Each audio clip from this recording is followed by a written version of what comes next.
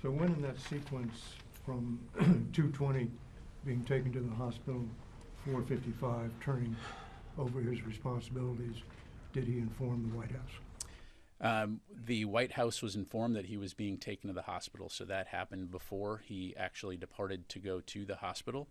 And in addition, in that period, congressional notifications were made as well.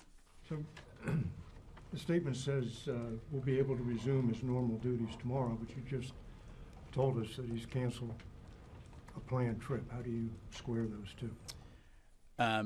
David, again, we'll keep you updated on his status. This is a statement from his doctors explaining that they expect that he'll be able to resume his normal duties. Again, we'll keep you updated on whether that includes from the hospital or if that is from home. But again, all indications based on the doctor's statements is that he's going to recover well. He's in good condition, and we'll keep you updated.